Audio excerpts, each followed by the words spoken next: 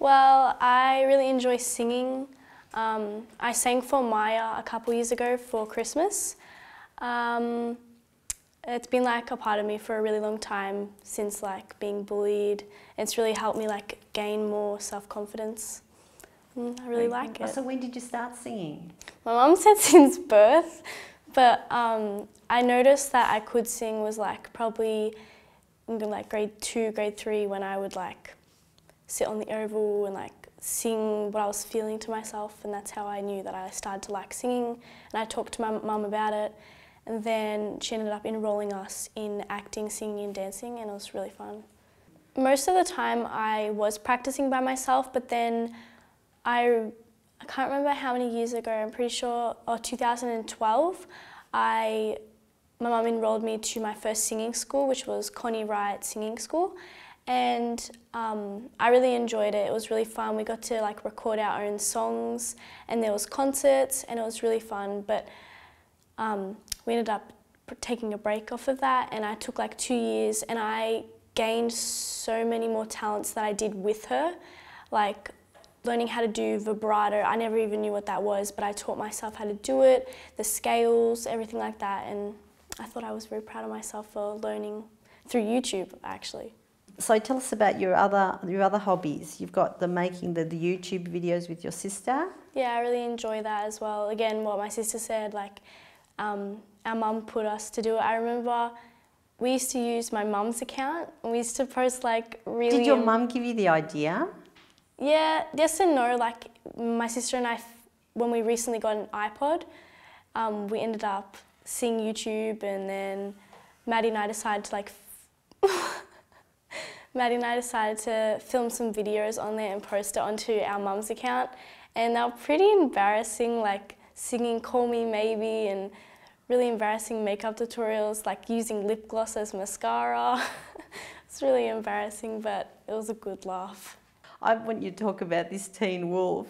Like you said, I like Teen Wolf hot guys, Theo, Liam, Stiles and Scott. They're really hot. Tell us why, say their name and tell us why each of these guys are hot. Theo's just hot. Is it their hair, their eyes? What do you like about them? Just everything. Since like, I don't know what about them. All of them are like meant to play characters in high school, but they're like older than what they are, but they look like that age. And they're just, I don't know how to explain it, just everything about them, they're just hot. Okay. Well, anyway, say their names. They're from Teen Wolf? Teen Wolf.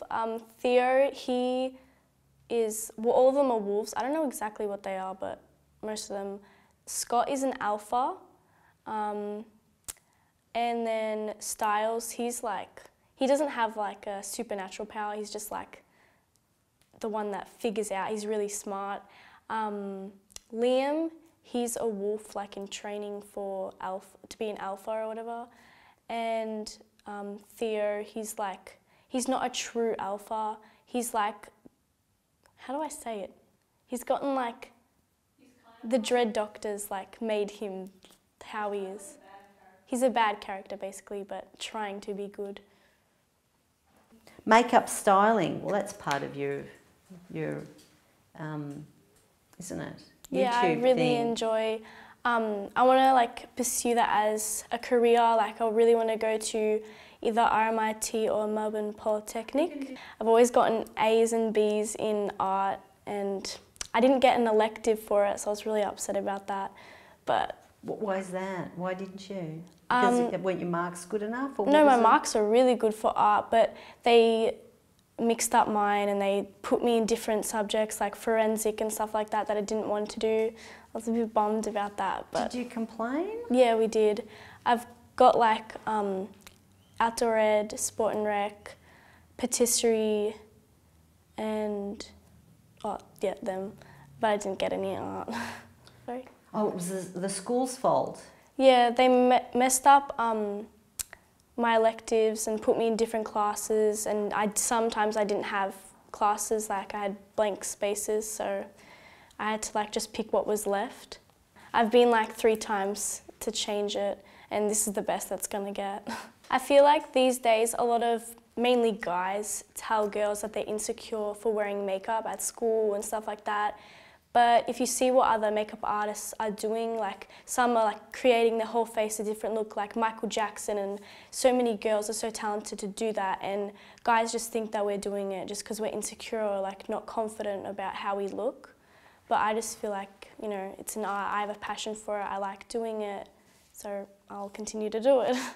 A lot of like kids these days, and I know from heaps of other different schools, kids like, it's underage, they shouldn't be doing what they're doing, like smoking and taking drugs. I don't even understand how they even get those types of things being underage. Like how many kids at our school started since year 7 and year 8, and it's just ridiculous that they think that it's okay. And yeah, this is my special item. It's a photo of my first award I ever got when I had singing. Most of my primary school life I've gotten bullied, and singing has been like an escape to me. Like I used to sing and get all my emotions out. Like I used to go on the oval and start crying and sing how I was feeling, because yeah, I remember all the girls would turn on me, and then I think that's why I'm very athletic, is because I used to like play with the guys and like football and soccer and basketball, and then one day the girls went up to the boys and they didn't want to hang out with me anymore, so that's why I sat on the oval and started crying and found out that I like singing, and that's why this means a lot to me, because it was my first ever award. What was the reason why they bullied you? What do you think the reason was? My mum said that it's probably because they were jealous of me, but I never saw it. Like, obviously as a kid you don't really see those types of things, but in all honesty I don't really know exactly why. I didn't do anything to hurt them to do it back to me or anything like that. I just think maybe they were going through something at home or something like that, but I'm not too sure.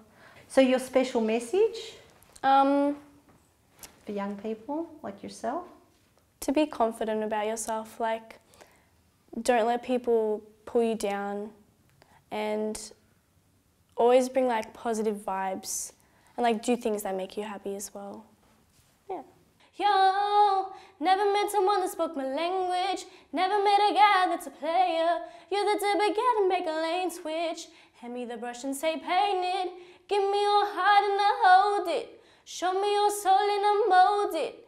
Baby boy, you gotta be the dopest. Gotta be the one with the coldest. Boy, I know. You can follow my sister and I on cookla.forever.